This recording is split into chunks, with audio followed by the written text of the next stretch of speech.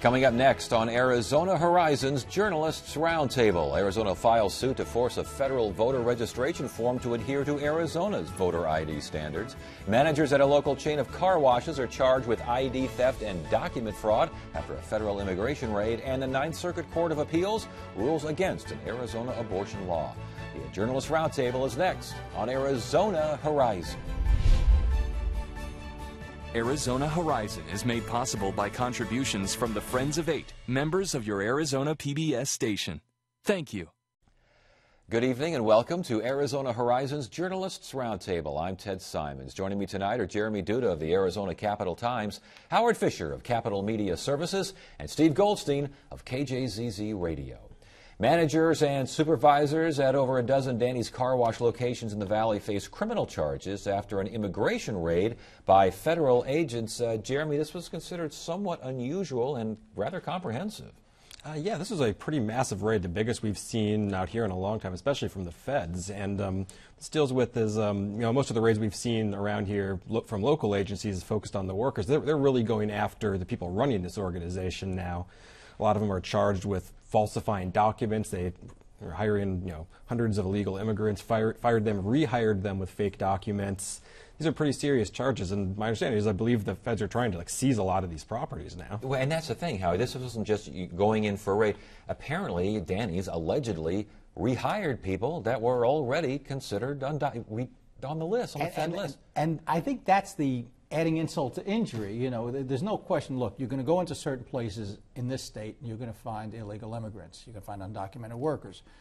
The idea that somehow they were so allegedly stupid to say, well, we like these guys, so we're going to help them with fake Social Security numbers, fake I-9s, all that kind of stuff. I think that that's part of what got the government's attention. I think the other reason that the government is doing this kind of stuff is having stopped Joe Arpaio from doing them, having taken away his 287G authority. I think they felt, well, we need to show that we're stepping up and doing the kind of employer workplace raids that he was doing. There may be a certain level of arrogance with what Danny's was practicing, but there's also this feeling, I think, that maybe the feds really won't do much because Sheriff Arpaio had been aiming after employees. He hadn't been going after businesses in this sense based on whether the employer sanctions law or whatever it may be. So I think the feeling may have been, maybe we're free and clear here. And what's really the worry at this point? And then ICE, after a 2-year investigation, put the hammer down. And that's been, one of the criticism of our employer sanctions law for years is, when we put this in place when Governor Napolitano signed that, it was, we're going after the employers, not the rank and file dishwashers and whatnot. And that's really what it's been used for since then by, Sheriff Arpaio, by former County Attorney Thomas.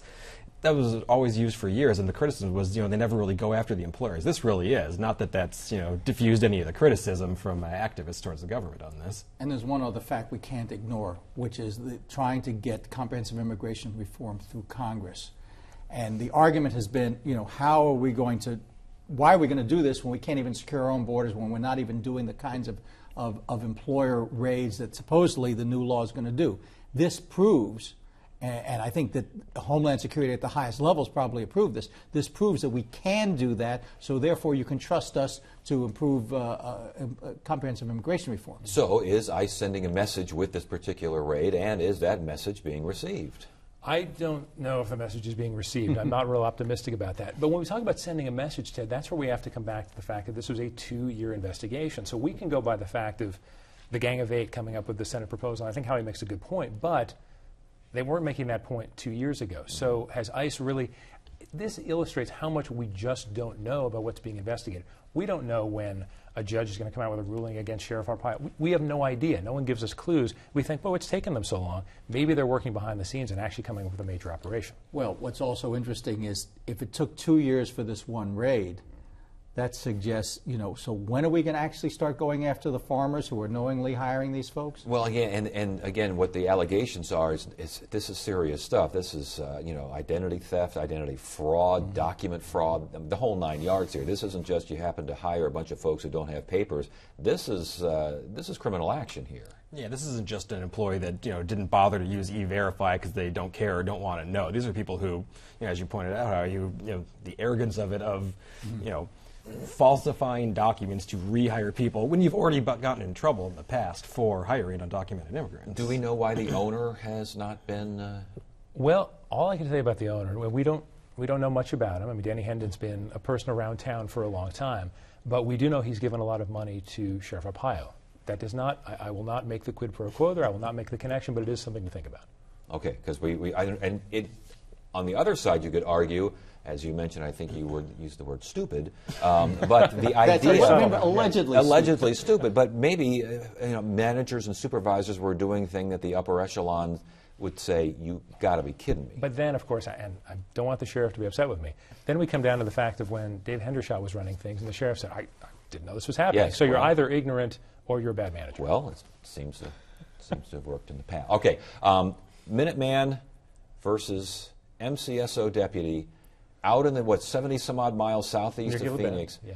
What in the world is going on out there? Well, first of all, we have deputies out there doing their patrols, and apparently it's a major drug corridor in this area of Gila Bend, and they expect to see people out there running drugs. So apparently they did their little flash of their signal in their vehicle to indicate maybe there's a drug deal going on, maybe we can get some people to come out of the woods or the woodwork, and it turned out there were some people who were in the Minutemen, or people who feel that the militias should be doing more to protect our border. And apparently this one gentleman decided he didn't want to give up his firearm, not believing that the sheriff's deputy was actually a sheriff's deputy. And a great quote from Sheriff Arpaio, he's lucky he didn't get 30 rounds put into him. Yeah, I mean, Jerry, this is southwest of Phoenix. I should have said southeast, but southwest of Phoenix, where that known area out there where all sorts of things have been happening, seem to be happening. But goodness gracious, you've got armed guys to the teeth. Apparently, this deputy was clearly marked that he was law enforcement, and the guy said, "Prove it." Yeah, I think this guy came out. It was dark; you couldn't really see, so they just heard someone coming. And he said, "Well, it must be a drug smuggler. I'm going to point my rifle at him, and we'll figure it out later." And if you're not a law enforcement officer, you can't actually do that. And the problem is, you have a number of these groups that like to run around in the desert, around Gila Bend, or in Pinal County, and they think they're enforcing the law. And there's only so far you can go as a civilian. I remember, back in '05 when the Minuteman movement first started.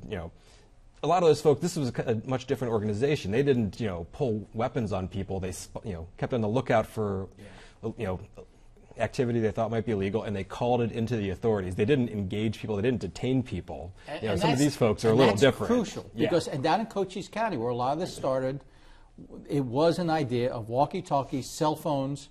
Yes, they were armed in case they were attacked, but you don't confront. You don't do that because you don't know who you're going to come up against. And if you're really facing a true drug smuggler, I got news for you. They're better armed than you are. Well, and they're not going to wait there to find out and discuss things and have a little argument back and forth on whether or not you're a law enforcement officer. And there are so many splinter groups now. I think there are people who would probably be alarmed by the idea of having a huge Minuteman militia group. And yet, in the same sense, when we talk about terrorism around the world, and people said, well, the Cold War was easier because we knew Russia was our enemy or what, our adversary. So in this case, we're not really sure what's going on. Now that you have these little groups, these were three armed guys who can do a lot of damage to themselves or others. Well, I was going to say, I was under the impression the Minutemen were on their way out, or certainly weren't as much of a presence as they once had been, and perhaps they aren't, but that's a pretty serious incident out there in the desert. Well, yeah, I mean, the Minutemen is in the Minuteman Civil Defense Corps, this large organized group that you saw, years ago when this first started. But, like you mentioned, there's all these little splinter groups now. Remember, we had, J.T. Reddy, the infamous neo-Nazi, running around Pinal County a few years ago, and you had Sheriff Abuse saying, "I just want you to get the heck out of my county. We don't want you down here."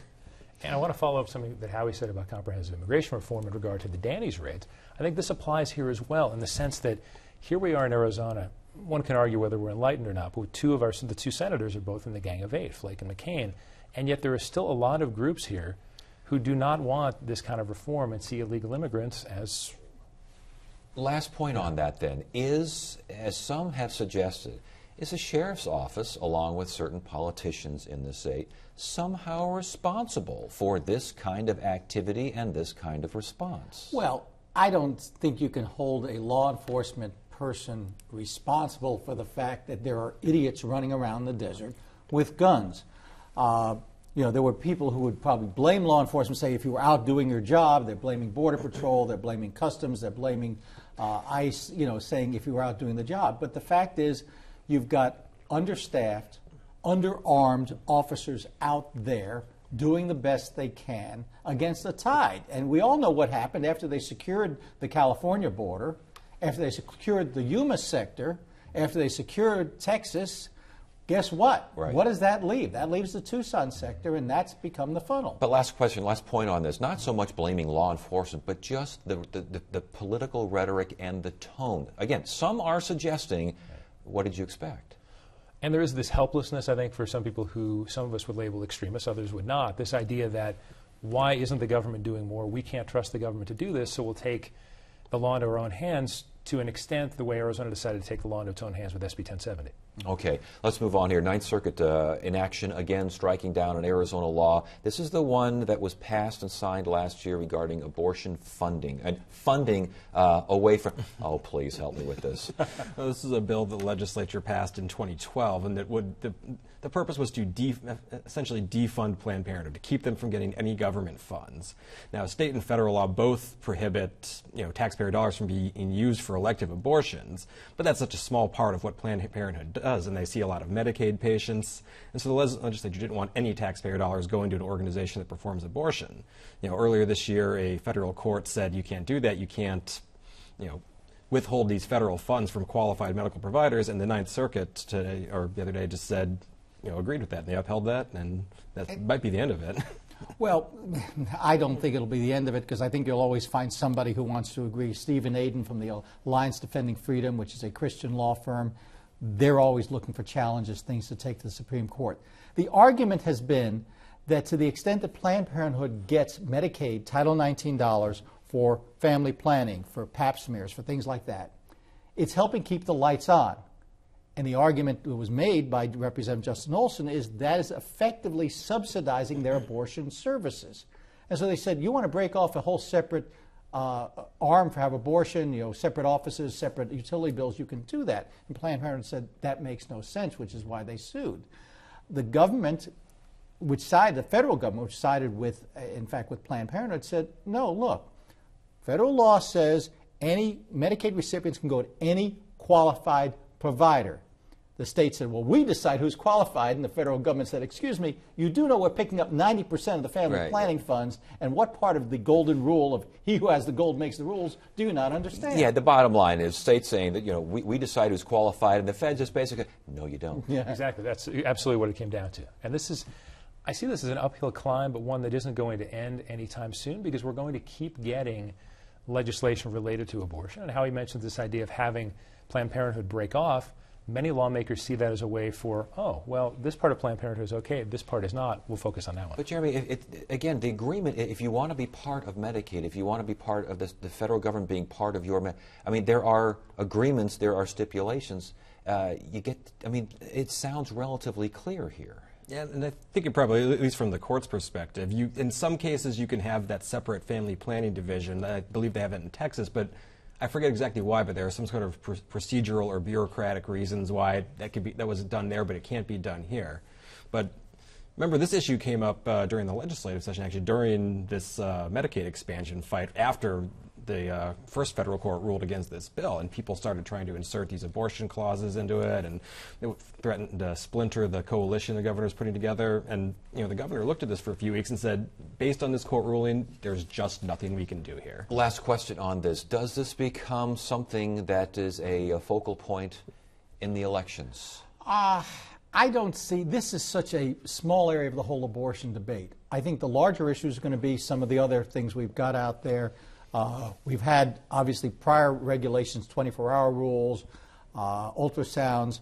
The other lawsuit that we're waiting for to come down from the Ninth Circuit is, can Arizona ban abortions at 20 weeks? Then there's another case also pending, which is, can Arizona ban abortions based on the race or gender of the child?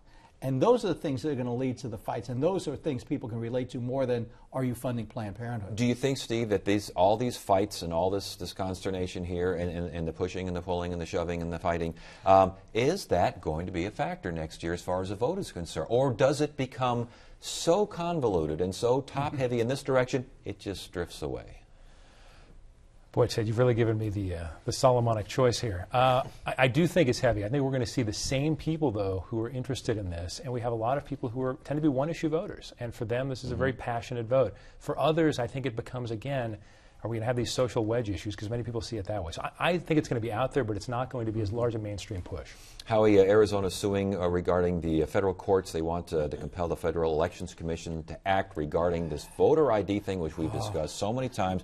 Very briefly, the difference between the state voter ID requirements and the federal postcard.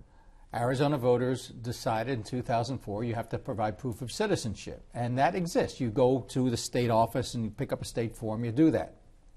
Congress authorized the Election Assistance Commission to create a federal form, useful all across the nation, that makes it easier for people to register. And that federal form has only a statement saying, I avow that I am a citizen, I'm eligible under penalty of perjury. The law requires the states to accept and use that form. Arizona argued, well, we're accepting and using it with the addition of citizenship proof. The U.S. Supreme Court said no. But the court also said, Justice Scalia said, you can go back to the commission and ask them to add that to the form. Well, a couple of problems.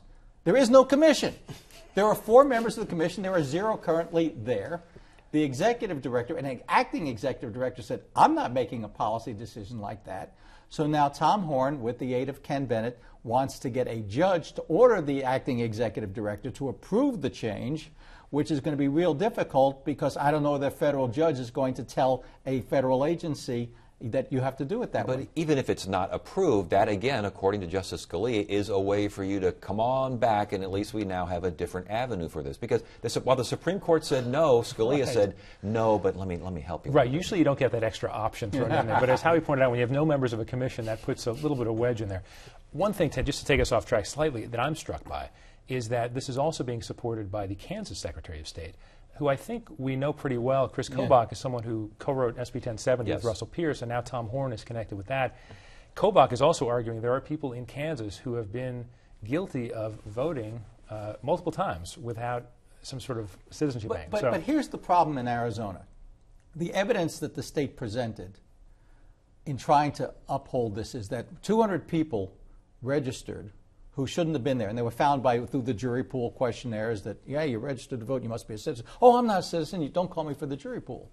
Well, the fact is, none of these people used the federal form because the federal form wasn't being accepted at the time. The closest thing we have to evidence of a problem is the Secretary of State's office found 3 instances where people used an Arizona driver's license is only available to non-citizens to try to register to vote. They never got registered. They certainly didn't vote. And so that becomes the question of, do we have a lawsuit in search of a problem here? And this is the argument here on every one of these voter integrity laws, as the Republicans like to refer to them all across the country, is say we're fighting voter fraud, and the counter-argument is there are so few real examples of this ever happening that, like you said, it certainly seems like a solution in search of a problem. And of course, the counter-argument is that what this really does, the people this stops from voting who are allowed to vote but can't are primarily Democratic voters, elderly, minorities, naturalized citizens, low-income voters. Well, understand why groups like the federal form, because if in fact you register with the state form, you have to have a photocopy of your naturalization papers or something. You're going out and you're registering people on the street. Federal form makes more sense, where you just avow to it, you put in your last 4 of your Social Security number, and so it makes voter registration drives easier. Guess who they go after? Minorities, Democrats, and that's why Republicans don't like it. And the last point on the Supreme Court basically said the intent of the intent of this federal form is to make it easier. That's the idea behind this, and what Arizona's law does goes against the intent.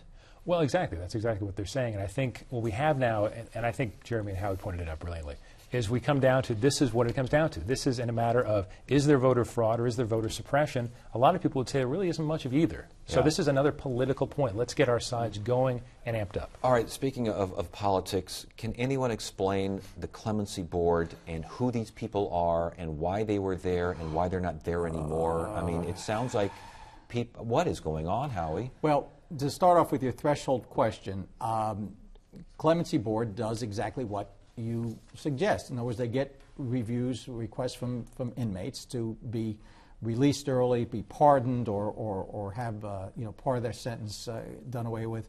It used to be they had a lot more power. It used to be the governor had a lot more power. Now you've got this whole procedure. What happened is we had Jesse Hernandez who was appointed by the governor, who apparently ran into some problems. At the very least, he may have been dating a staffer.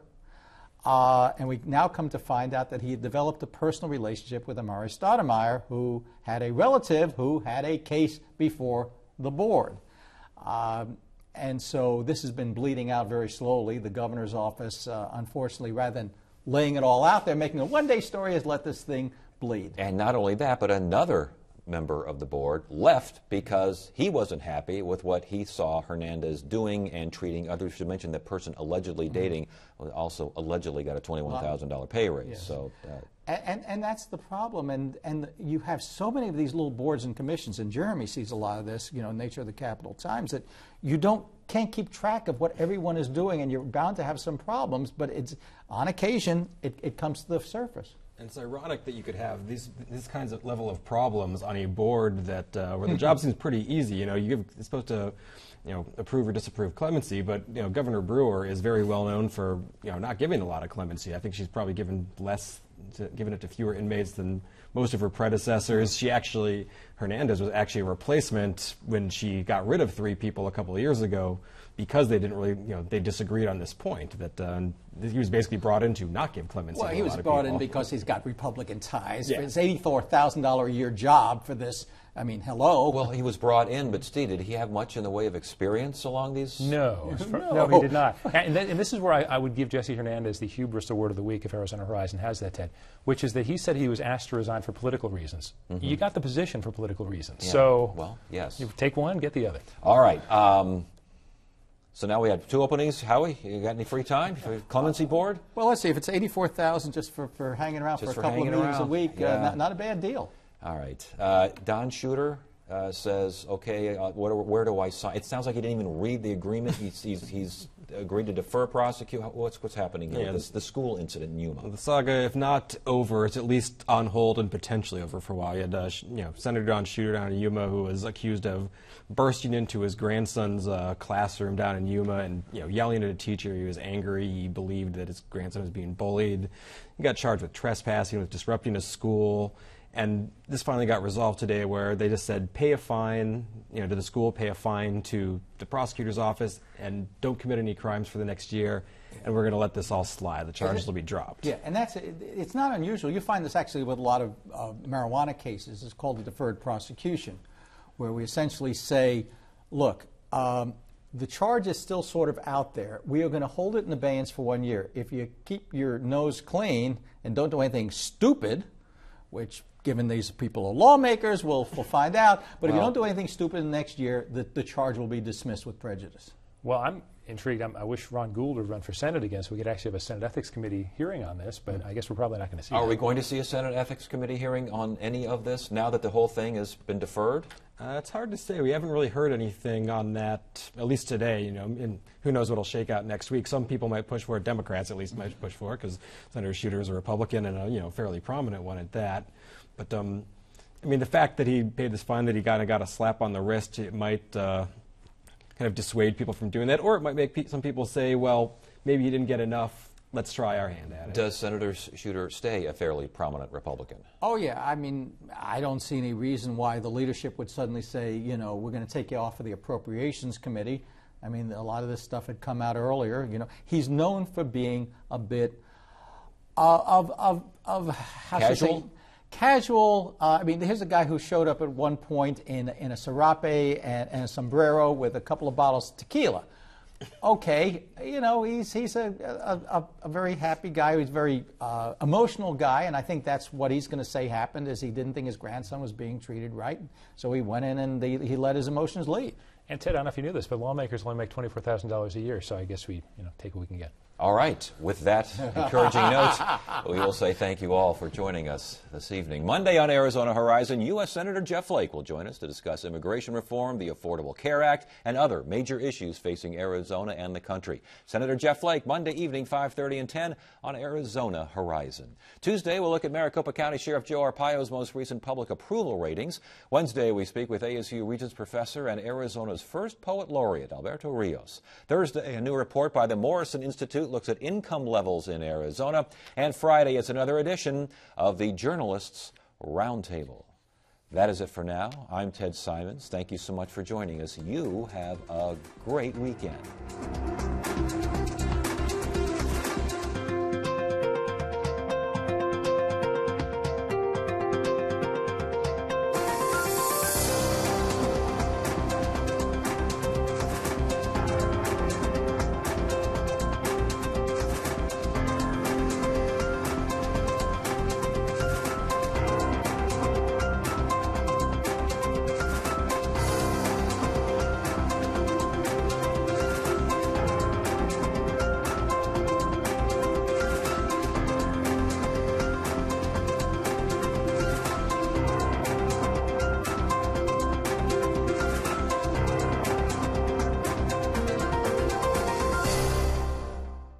Arizona Horizon is made possible by contributions from the Friends of 8, members of your Arizona PBS station.